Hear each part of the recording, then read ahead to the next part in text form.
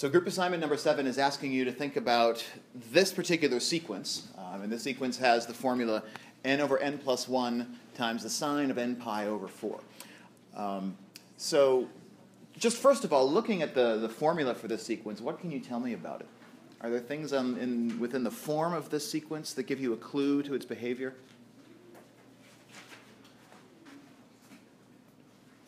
Anything? What do you notice about the formula? What can you say about its various pieces? Cassandra?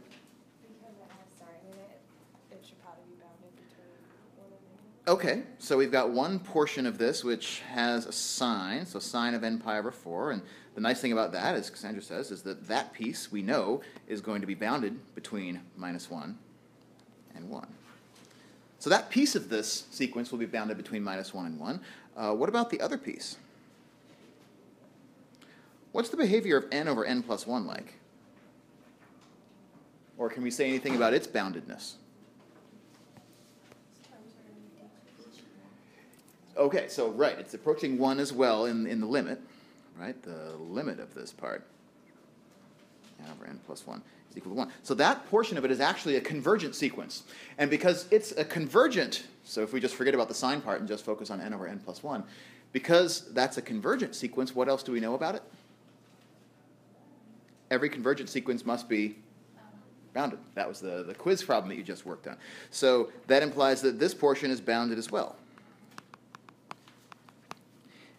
And if I have one bounded sequence and I multiply it term by another bounded sequence, what can we say about the product?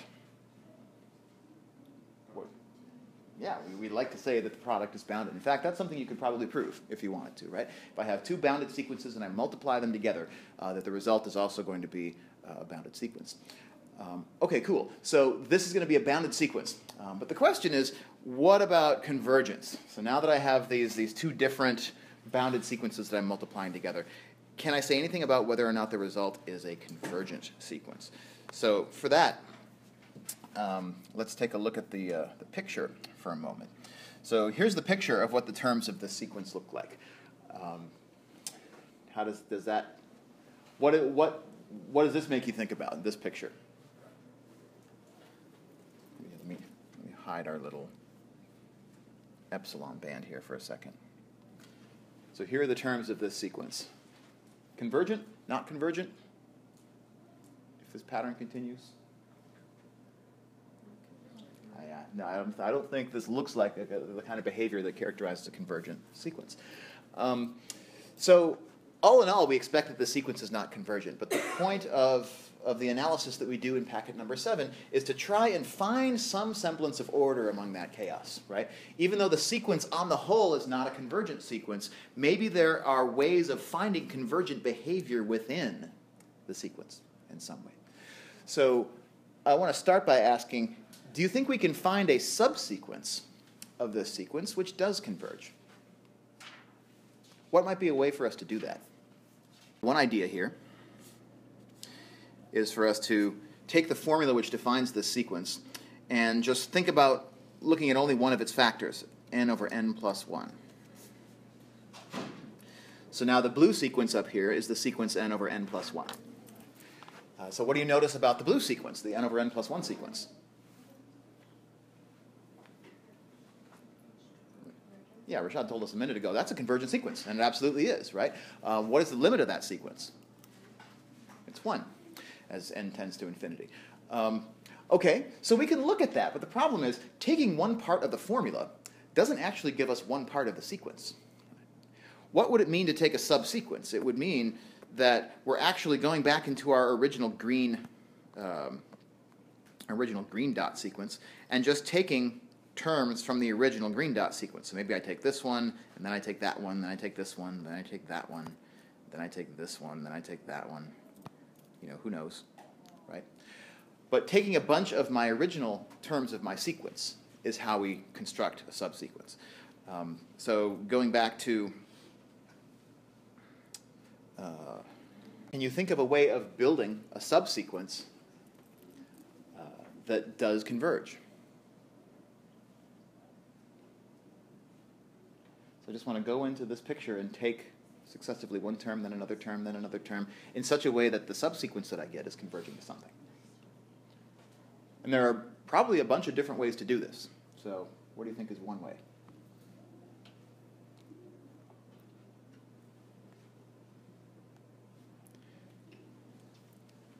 Let me paint a little bit of a bigger target on this. What if I wanted a subsequence of this sequence which converges to 0?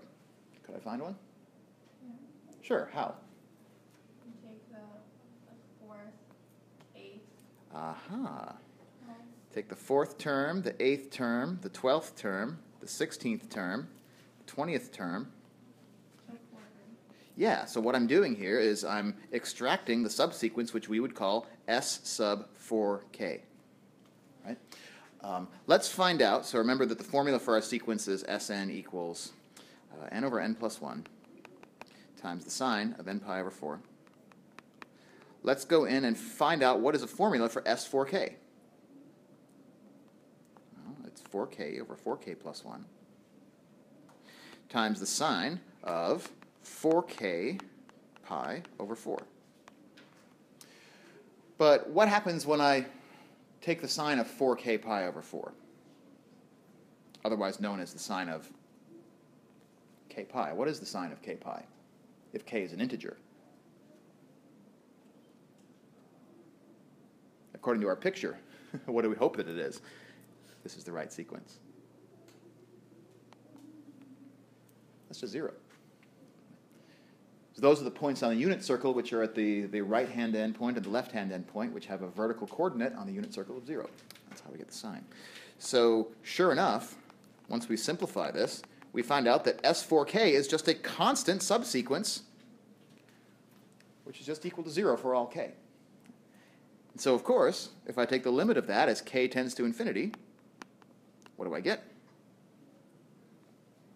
I get 0. So there is a convergent subsequence inside of this bigger green sequence which doesn't converge. So 0 is one place where a subsequence of this sequence converges to. Are there any other places, are there any other limits that we think exist for subsequences of this sequence besides 0? Can we find a subsequence that converges to something else? 1. 1? Okay, how would I do that? 10, 16. The 10th one, the 16th one, and then there's the 26th one. And just for the illustrative purposes, I'm also going to take this third one back here, because it kind of looks like what we're trying to do here is we're trying to take the tops of all of the mountains, right? The tops of all the peaks, what we call the antinodes of this sine function, right? So the that's S2, the second term, the 10th term, it wasn't 16, I misspoke, the 18th term, followed by the 26th term, and so on and so forth. We don't have to, but we could write this as the 2 plus 8k-th term, right? So when k is equal to 0, we get S2. When k is 1, we get S10. We're just counting up by 8s. So we're taking every 8th term, starting with term number 2. Let's find a formula for this, if we can. So we'll get upstairs 2 plus 8k divided by 2 plus 8k plus 1. And then we have the sine of 2 plus 8k pi over 4. Now, why is this example going to work? What is this sine factor going to be equal to at the tops of all of these peaks? It's equal to sine is equal to 1 at those points. Right. And so we could do the trigonometry and algebra on that. We would just get sine of 2 pi over 4. That's pi over 2. Sine of pi over 2 is 1. And then the 8k pi over 4 is going to turn into a 2k pi, and the sine of 2k pi is also equal to... the sine of 2k pi is equal to 0, but the sine of any angle plus 2k pi is equal to the sine of that original angle, because sine is 2 pi periodic. I don't want to talk myself into a hole there. So sure enough, if we did the trigonometry and the algebra on this, that sine is equal to 1 for all values of k. And so if I were to take the limit, or if I were to investigate whether this was convergent, I would take the limit of 2 plus 8k over 3 plus 8k as k goes to infinity. And what is the limit of that as k goes to infinity? It's 1. It's 8 over 8, the ratio of the leading coefficients, if you remember that trick from Calculus 2. Right. So here are two different subsequences of our original sequence that have two different limits, but each one of them is convergent. So that's kind of cool. We're finding this convergent behavior even within a sequence which is not itself convergent on the whole. So we've seen now that this sequence has a subsequence which converges to 1. And one way to observe that is just that if we have our epsilon band here around the value 1, that eventually the subsequence that we selected enters into that band and never leaves. Even though other terms of the sequence do leave, the terms of my subsequence, my purple subsequence, do eventually enter that band and never leave. And that's true no matter how narrow I make this epsilon band. Right? My little purple subsequence is actually going to converge to 1. The next thing that we can do is try and make this statement something that does reflect on the entire sequence. We can't say that the entire sequence has a limit, but we can say that a lot of its subsequences do. So why don't we think about the question, how large might those subsequential limits be? So we found examples of subsequences which converge to 0 and subsequence which converges to 1. Can I find an example of a subsequence that converges to, I don't know, 2? I don't think so. Can we find an example of a subsequence which converges to something between 0 and 1? Way you think so? Yeah, how might I do that?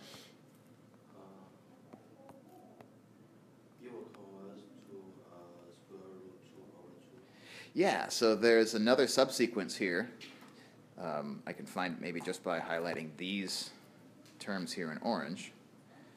That, right, for those values of sine of n pi over 4 for which the sine is equal to square root of 2 over 2, we're going to get a subsequence that converges to square root of 2 over 2. So one thing we can say about this, about all of its limits of subsequences, is that all of the subsequential limits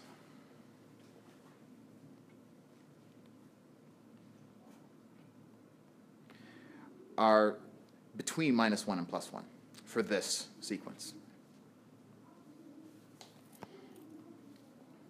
In fact, we could even just write out what the set of all of its subsequential limits are. We call that set S prime, the subsequential limit set for this sequence. So we found that 0 is an example. We found that 1 is an example. And I think it's not too much of a challenge to convince yourself that -1 is also an example. And then plus and minus radical 2 over 2 are also examples. But I think this is it. I think these are going to be the only 5 limits of subsequences within this sequence. So we call that the subsequential limit set for the sequence Sn. So that's one more definition, right? The definition of the subsequential limit set. It's the set of all limits of convergent subsequences for a sequence. And it turns out these subsequential limit sets can actually be fairly large. You'll see some examples in the homework. It's problems 62 and I believe 67 that ask you to think about sequences that have really, in fact, infinitely large subsequential limit sets, which is kind of cool. And now the last thing to wrap our heads around is we make one more type of statement that applies to the entirety of a sequence that doesn't necessarily mean that the sequence converges. So one of the reasons that this sequence doesn't converge to 1, for example, is that even though the subsequence does enter into this epsilon band and never leaves, the rest of the sequence trails back off. But we can say for sure that when I draw this little epsilon tube here, there's no point in my sequence at which we go above the bandwidth, right? This white strip up here never gets any of the terms of my sequence, no matter what I set the value of epsilon to be. And so even though my sequence crashes through the floor a bunch of times, it never crashes through the ceiling of my epsilon tubes. And that's meaningful. What it actually lets us do is let's forget about the floor for a minute. Let's be inclusive. Let's just take that floor and drop it. And we can make the claim now that even though the sequence doesn't have a limit, we can say that for all epsilon greater than 0, there exists an n, natural number, such that for all little n greater than or equal to capital N, it's true that Sn minus 1 is less than, I want to make sure I'm saying this right, Sn minus 1 is less than epsilon. Or another way to say this is to rearrange the minus 1 and put it on the other side. Epsilon plus 1. So this line right here is my epsilon plus 1 line. So we never crash through the ceiling, even though we do crash through the floor. But notice that I use the number 1 here because that's kind of the best possible ceiling that I can place on this sequence. I could raise the ceiling and the statement would still be true. Can I lower the ceiling and make this statement still true? If I drop the 1 to a 0.9 or something instead, will I still have a true statement? Let's try it. Just sort of, maybe I'll drop it a little bit more so we can see what's happening here. So if I set my ceiling at 0.7, we do start crashing through the ceiling at some point. So what's the lowest place where I can put the ceiling? It's at 1. And so we make the following definition. And this is where we'll wrap up today.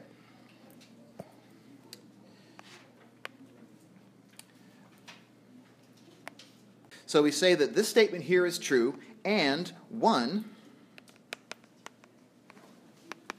is, let's say 1 is the infimum of all numbers which satisfy this property. All such ceilings.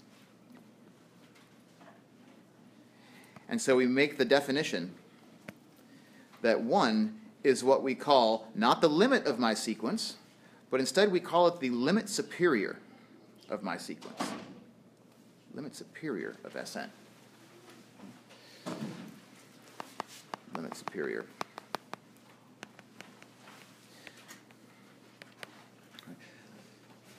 So there exists, for all epsilon greater than 0, there exists a natural number, n, such that for all n greater than or equal to n, my terms of my sequence are less than 1 plus epsilon. Or put another way, my sequence minus 1 is less than epsilon. Notice that the difference between this definition and the definition of convergence is that the definition of convergence has an absolute value right here. And that absolute value is what makes the epsilon tube into an actual tube, right? It has an upper and a lower limit on the tube. It has a floor and it has a ceiling. But when we take those away, now my tube is no longer a tube. It has a ceiling, but it doesn't have a floor anymore. And that lets this sequence still have this limiting behavior that we call the limit superior or the limsup of the sequence.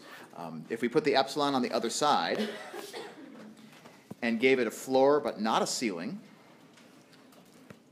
and took the supremum of all such, then what we get is the limit infimum. What do you think is the limit infimum? The highest floor that we can place on this sequence. -1. Yeah, absolutely. So that's the story with limits inferior and limits superior, liminf and limsup. We can show how those relate to the actual limits themselves, but those are properties you're going to have to wait for our next class to think more about.